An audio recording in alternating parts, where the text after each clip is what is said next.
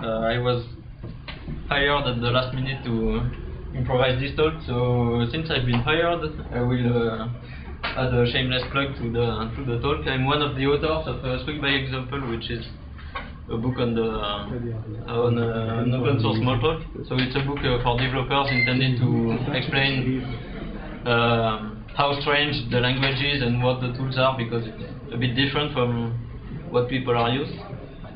And the other thing is,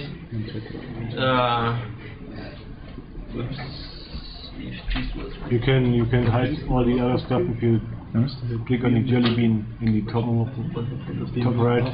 Then above, a little bit higher here, click there. You got my screen place.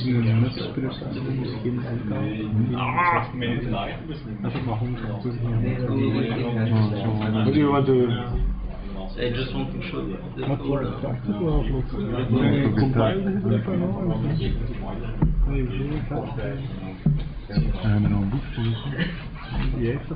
We are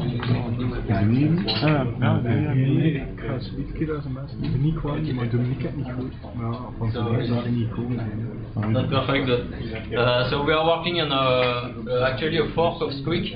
So Squeak is an open source Smalltalk. Initially developed at Apple by the Alan Kay and some guys from the initial Smalltalk team. So it's really cool, it's very nice. The problem is the community is really dispersed. There are many people with very different interests, and there is not really a leader pushing the platform in a definite direction. So it has been kind of not moving in any direction, and the code got a little ugly with time. So we decided to just fork it and make a version for developers. So we are cleaning lots of stuff in there, adding new tools. If you know Squeak, you probably remember the first initial reaction, which is it looks like Lego or Play School or I don't know what. So Faro looks like something a little bit better, like anti-aliased fonts and a decent theme and so on. And since a few months now, the Seaside Web Developers Framework, web framework developers use Faro as their platform and distribute the one-click image for Seaside based on Faro. So that's all, and I will leave the URLs if you want. Could you maybe tilt the projector a bit more? A little bit higher. I'm not sure It's very hard it's Wait. to see on the back. Wait. I think it's full on.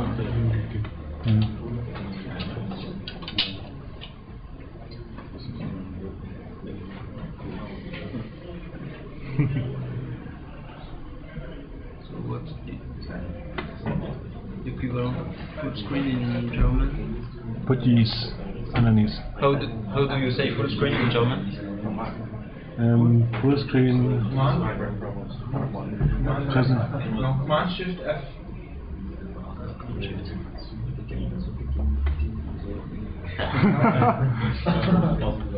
Ah. Okay. Zo hetzelfde thema als bij ons op de nieuwe. So Kan wat, hè. Is dat precies?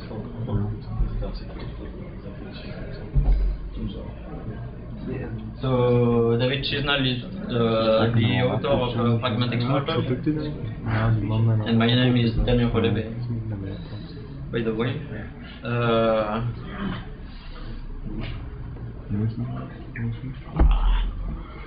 Okay.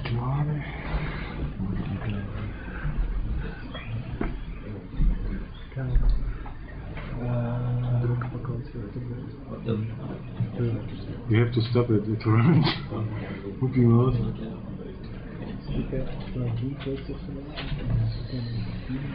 So first I will present quickly the Smalltalk language and its concepts, then talk a bit about pragmatic Smalltalk. So unfortunately I won't be able to explain all in the details, but We'll see.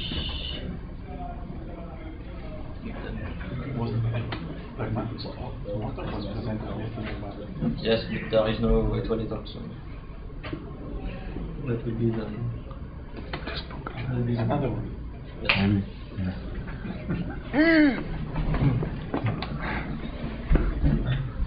So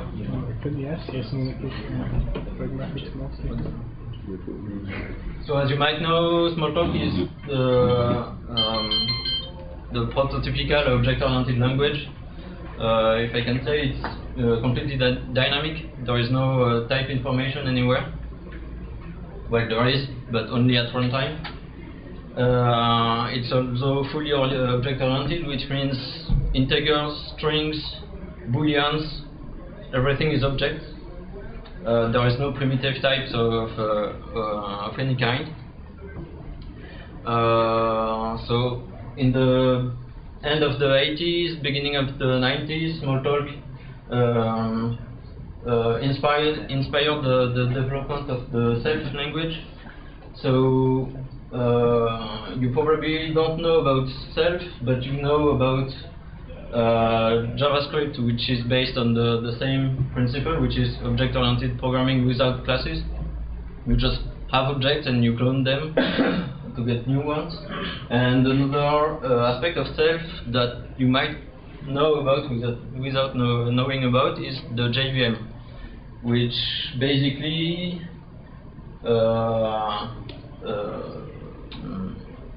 well, Java initially funded the development of self, then decided it's a worthless language, we just fired the team. The team went to develop another Smalltalk based on self and on the compilation ideas in self.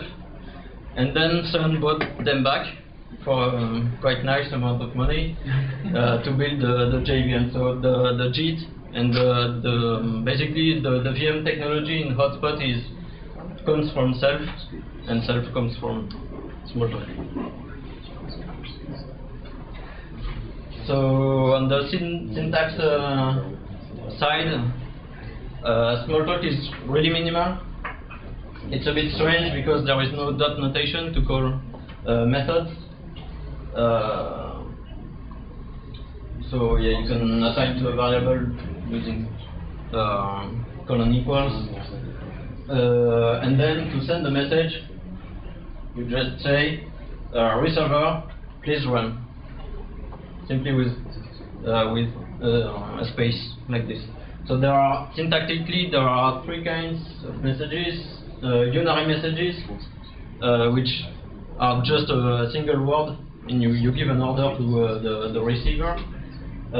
Keyword messages, it's really like Objective-C, except you don't have the brackets around the message. So do something with end is a single message with two arguments, A and B. The syntax is a bit strange, but it allows you to write in some kind of Pig Latin English. And the third kind of messages is not here because David doesn't know Smalltalk enough. And it's messages that take two arguments, and those are basically the operators. So syntactically, this is a keyword message, even if it has a receiver and just one argument. But the operators, you can define them. You can define plus as a message, or plus plus or whatever, and you can say receiver plus 3. 2 plus 3 is you are sending the message plus with argument 3 to the receiver 2. So the difference between all this kind is simply the priority. So unary messages are the highest priority, then binary operators, binary messages, and this kind is the lowest priority. So you don't. That was done so that you don't need as many parentheses.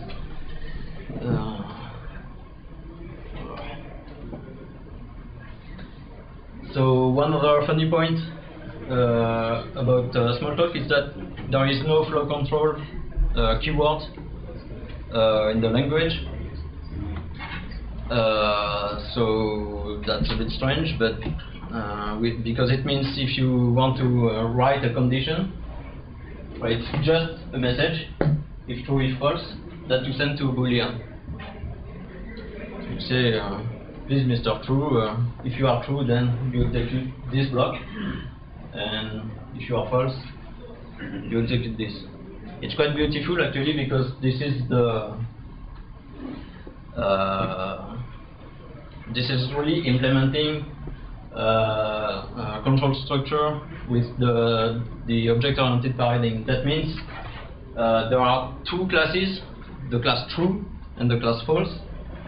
And class true implements this by just executing this block, the first block, and class false execute this message, implements this message by just executing the second block. So you don't need the usual conditional as in other language. What's nice about this is that, a bit like in Lisp, you can define your own control structures. So if there wasn't a while loop in the language, you could implement it just like that. So on the class Boolean, you say you define the method while true, which takes a block as an argument. And if the receiver is when you evaluate the receiver and the result is true, then you call the block again. You call the block and you evaluate yourself. It's just a recursive definition of the while loop.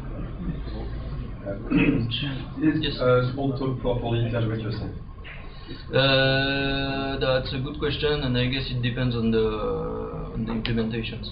There is a bit of a trick here, because actually in most implementations the compiler inlines this. So when you browse the code, you see that, and it could run in a simulator or with an interpreter, but the compiler actually just does a C while.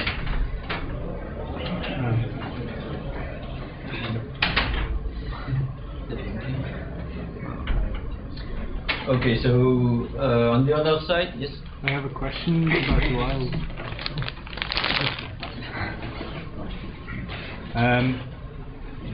How can self change, since you said true and false are classes?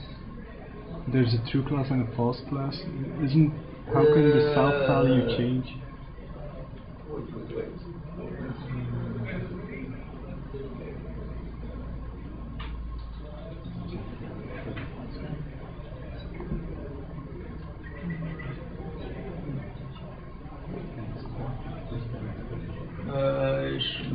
Maybe a mixed, because now this is implemented on the block class. So you send a message. You have this is a block. So this is a literal notation for a block, basically a lambda expression. So this one doesn't have an argument. So that's all. And you send the message while true to a function, basically. So while you are okay. Yeah, you have a Boolean function, and while this function evaluates to true, then you evaluate the body. Yes.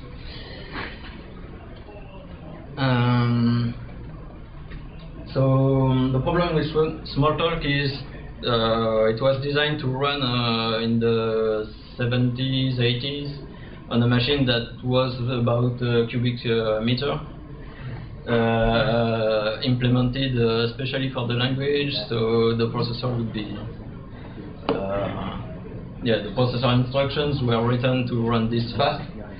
Unfortunately, on standard machines in the 80s, that wasn't really ideal. So some guy decided to implement the object model, the way you code in Smalltalk, as a layer over C. And this was called Objective-C. So you just have the C language with a bit of the Smalltalk message syntax over it.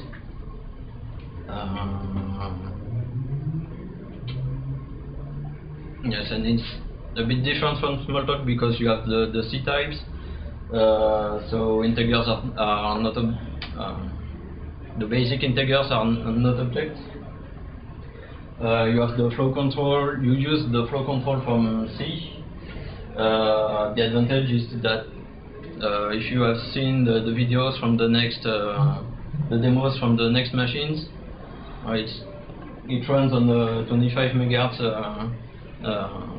CPU, and it's just faster than what you can get now. Okay. So why was Smalltalk interesting to the Étoile project? The point is the whole syntax is about half a page. If you write it in, if you write the grammar, it takes about 20 minutes to learn, and maybe 1 week because the tools are a bit and the way to think is a bit different from what people are used to with usual languages. It really matches well Objective-C because Objective-C matches Smalltalk from the beginning. And since you don't have the low-level details of C, it's even nicer to read on a day-to-day. So, as part of Étoile, David developed a Smalltalk compiler, which was initially released with the current version of Étoile. It's a compiler, but actually it's just a syntax for the Objective-C runtime. So you think you write Smalltalk, but actually all the classes are from the Objective-C runtime. The only difference is you can just run a Smalltalk file without compiling it. If you evaluate it, it will get compiled by the runtime dynamically. The whole compiler is based on LLVM, and the good points of that is that LLVM is really flexible, and you can use it either to implement the just-in-time compiler in a runtime, or you can generate a complete binary library that you can link after with normal C or Objective-C code.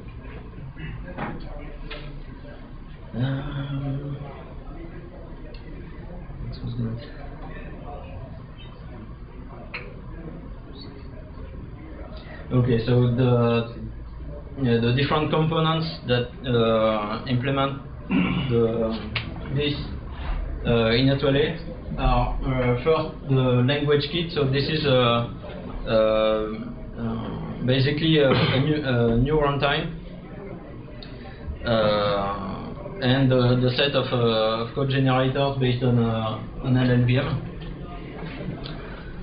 So with language kit, basically you have an object-oriented runtime, on top of which you can implement various object models. And Smalltalk was the first one implemented. And also you have the Étoile dynamic language compiler, which is the front end that you can use with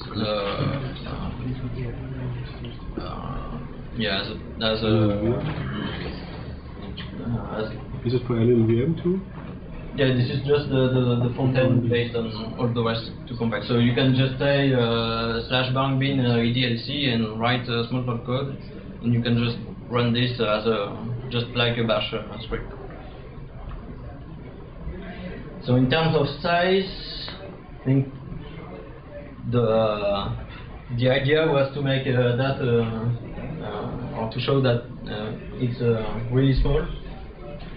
So the whole thing is less than 10,000 lines of code, and the Smalltalk specific part, so the parser and the abstract syntax tree are just 800 lines of code. So if you basically for a new language you have that much effort to add to it.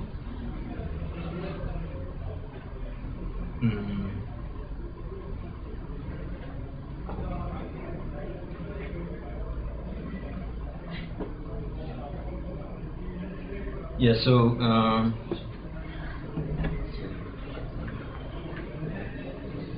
yeah, basically if you want to use C libraries or do high performance stuff in some place, you still want to use Objective-C or C, but that doesn't prevent you to use Smalltalk in the same application, because as I said, Smalltalk is just a different syntax for the same execution layer. So when you have an object, it's just an object from the runtime, and you can send messages or talk to it the exact same way, whatever the syntax you are using currently. So you can add Smalltalk methods to Objective-C classes. In fact, all the base classes that you have in the Smalltalk are the Objective-C classes from the standard Objective-C library.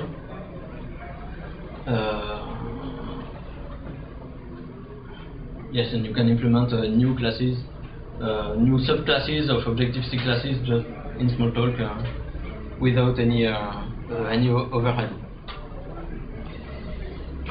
And it's not a virtual machine in the usual sense that you have JIT compiler and bytecodes and stuff like that. All the methods are compiled to standard C, just like Objective-C does. And in the end, what you have is a really small runtime library that is quite similar to the existing Objective-C one from Apple, and standard Objective-C classes or binaries. So how does it work? I think I will get a bit fuzzy on these slides because I didn't write it. So basically, the problem is, since you have primitive types on the Objective-C side, and that doesn't exist at all on the Smalltalk side, you have to box and unbox to convert values. So int in C have to be converted in Smalltalk integers and back. So this is really simple to do, but it has to be done automatically by the compiler. Fortunately, the Objective-C runtime gives us a lot of information about the types of the arguments and the return types of the methods. So the compiler can guess that and infer what transformations it needs to do.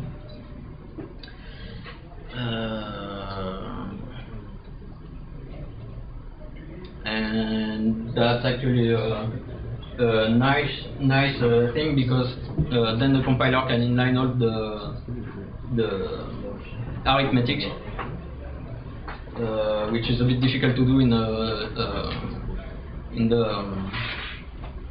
the more traditional Smalltalks.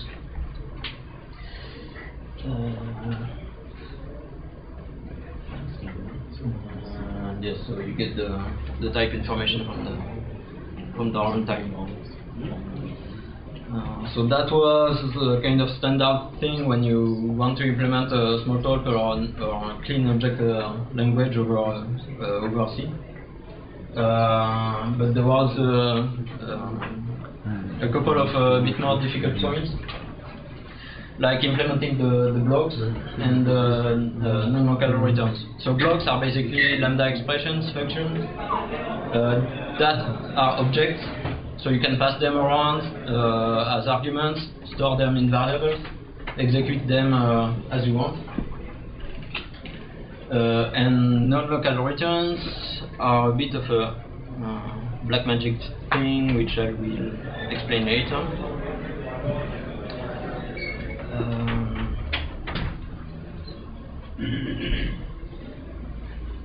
So yeah, this is a bit of implementation. I'm not sure if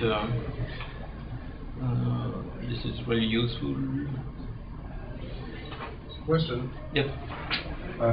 What happens in Smalltalk when you do a non-local return from a function which has already returned? That pops you a debugger window, I guess. Okay, it breaks. Yes, but it should work. Oh, so what is it supposed to do? Huh? What should it do? Well, it can only break if you return to a context that doesn't exist. That's an error. So. What happens if I jump off the bridge? Well, you drown. Oh, that bridge is broken. No.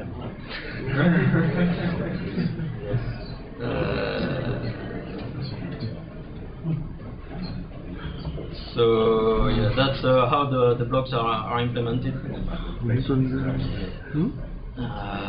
Blah blah blah. So yeah, the point is, in the standard Smalltalks, the blocks are instances of a class that is named block context. So they are standard objects, and there is no real stack because they are just linked objects with a pointer to the next. Instead of having a frame like a stack of frames like in a C, you just have objects with a next pointer. So it's really nice, but it's a bit slow, and this is a way to make it run a bit faster without losing the object aspect. We'll just go over this. And about non-local returns, so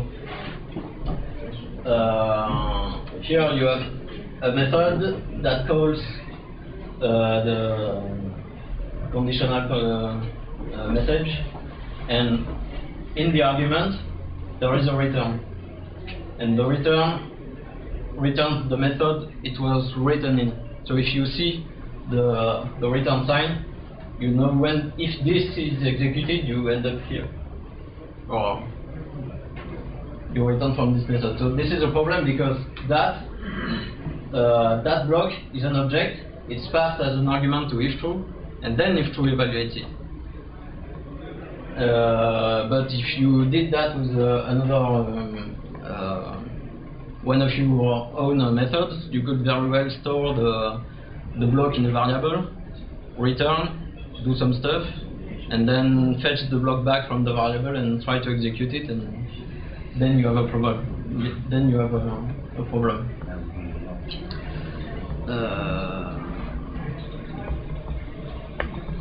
So yeah, it's a bit tricky to get right in the implementation, and in the end, it's obviously a bit slower than a standard return from the top level of the method. The point is, you only pay if you use it, and the uses, usually you only use it like this as a guard clause, or to just escape from a method if you know you won't need to work. So if you really need the performance, then you just flip the code the other way around and try to write it in a functional way, basically. So what can we do now with the pragmatic Smalltalk? So one example is, one idea is to write application. There is a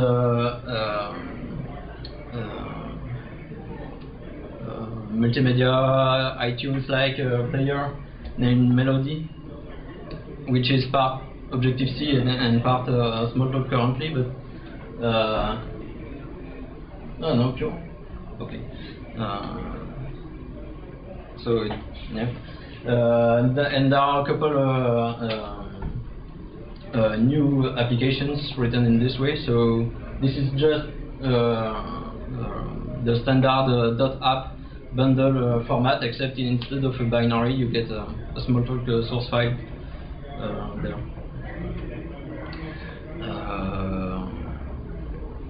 Yeah, and then you can use, since Smalltalk is dynamically compiled and not dynamically, you can dynamically modify the Smalltalk program, then you can use it to script lots of places in the environment, or modify the existing applications. So already currently Objective-C allows you to swap methods at runtime. So obviously Smalltalk allows you to do that.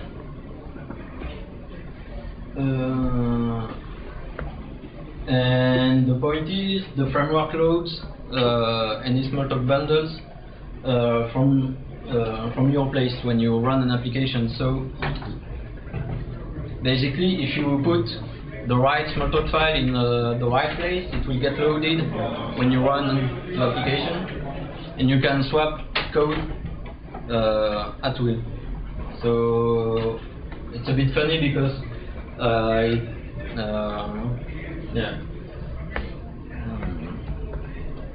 it actually removes the need for the source code of the application if you want to modify it, to adapt it. You just have to know what classes are there and what APIs they have, and then you can use them and slap your code over that.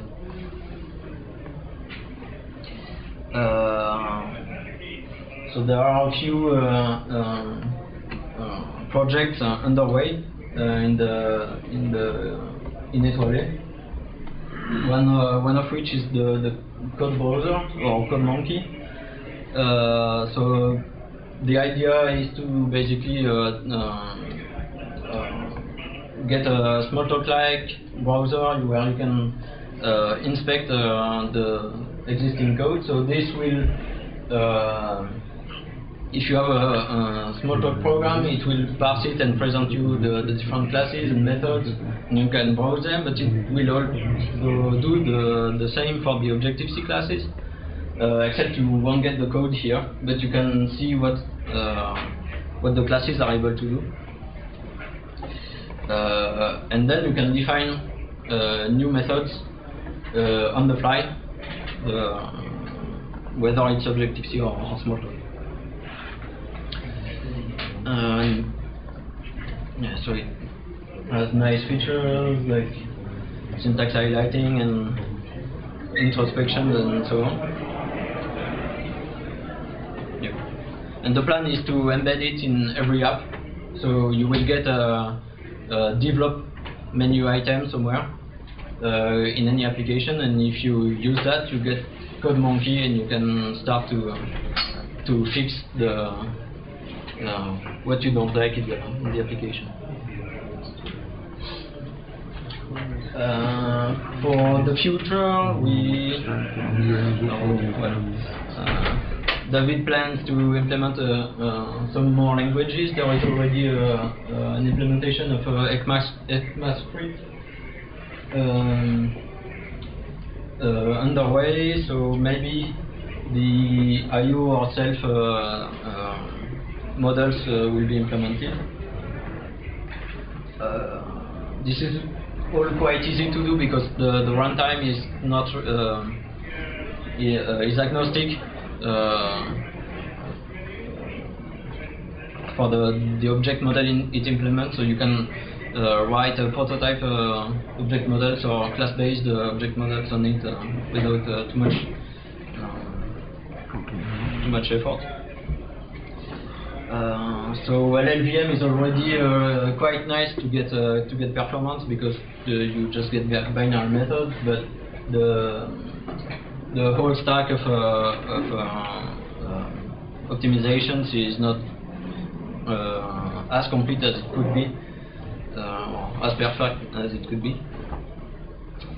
And then there is a bit bit of a confusion between the Apple, GNU, and Etoile Objective-C runtime. So currently it's yeah, in a bit of a flux, but David wants to complete an Objective-C, to complete his runtime to be compatible with completely with Objective-C and use that as the standard runtime inside Etoile. Is there any particular reason for having another runtime besides speed? Is there any other reason for implementing another Objective-C runtime for Etoile besides speed, or does it have any other additional features that are necessary for Etoile?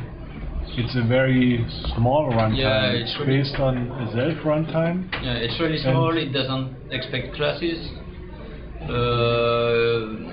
But is it necessary for Etoile, or is it just like he wants to write another runtime because he thinks it can be done with less code and it's more? No, I think it's really maybe it's not necessary. Maybe you could implement Smalltalk over the GNU runtime, but it's really way more practical to do it on the Etoile one. I think he wants to make garbage collection. He wants to make garbage collection easily available and stuff like this, and it's a pretty smart approach to implement a runtime that he did. Maybe you should And then do David has the control on both the runtime and the compiler and the LLVM stuff, so it's easier to. So in the future it might delay. So in the future it might pay to have now own runtime which is better designed than the Yes. runtime. So yeah, people that work on Etoile, and where is Quentin not here? I'm not sure. Nobody of this guys is here. Huh? Nobody is here of this guys. So and I'm not here either because I'm just looking and criticizing David when he tries to write a demi parser for Smalltalk.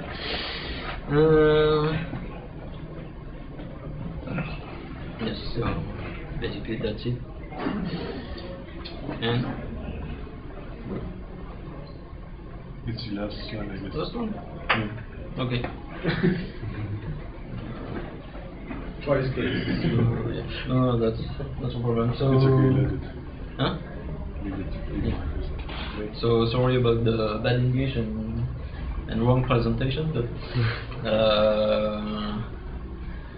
if you want a demo of Etoile of basically all this, unfortunately it uses the latest LLVM, which wasn't out really in time for the binary release of Etoile. So hopefully it will all work for the 041 release of Etoile. And what else? I can do demos of Smalltalk, but in the Squid Faro way. And yeah. I have a few questions. You said this approach was fast. Do you have any kind of metrics comparing your the Smalltalk implementation on top of Objective-C versus normal Objective-C? Versus normal Objective-C is just the same. Oh, okay. Basically, because the only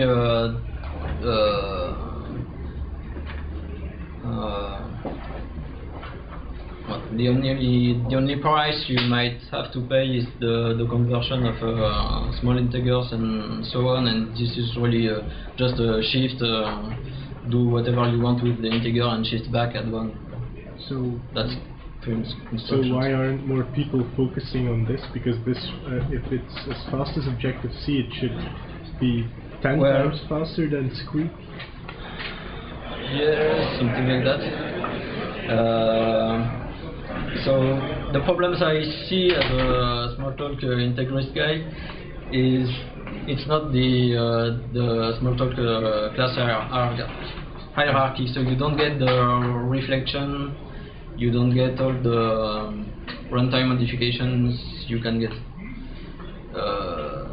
you don't get the image persistence and so on, which is quite nice.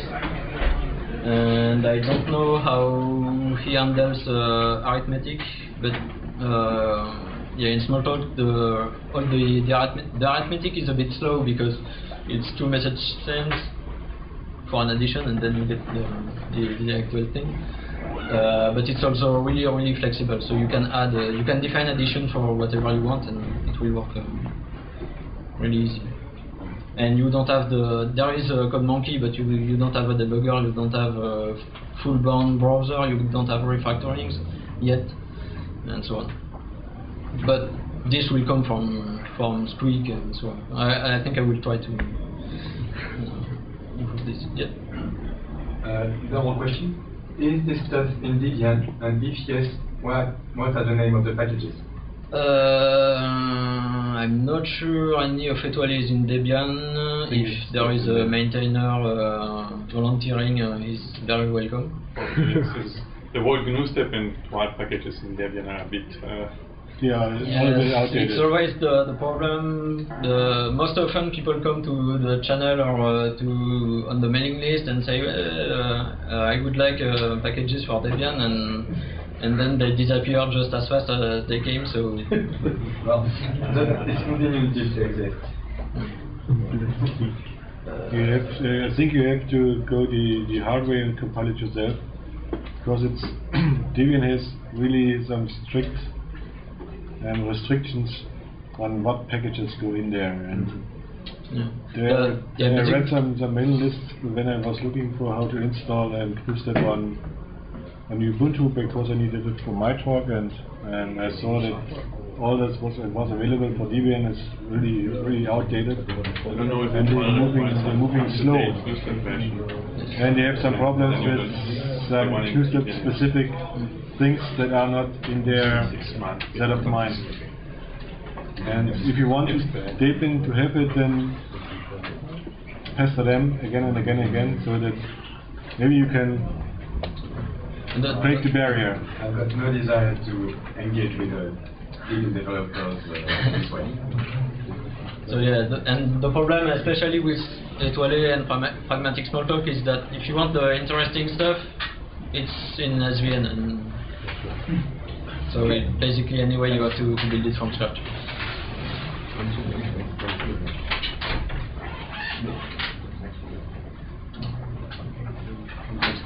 I have a small question about Faro. You said it had a more adult theme than Squeak. Could you show us? It looks like macOS actually, so I don't know if that's enough for you.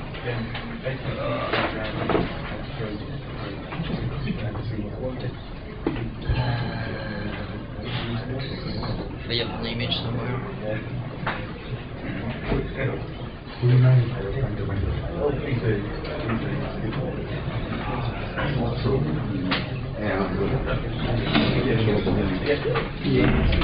So it's still in flux, but and I didn't change the standard font yet, but at least it's not green, orange, and blue and whatever. So it's a very large problem for adopting Smalltalk for real-world development. You still enable the old STD look in Smalltalk. Better than the clean.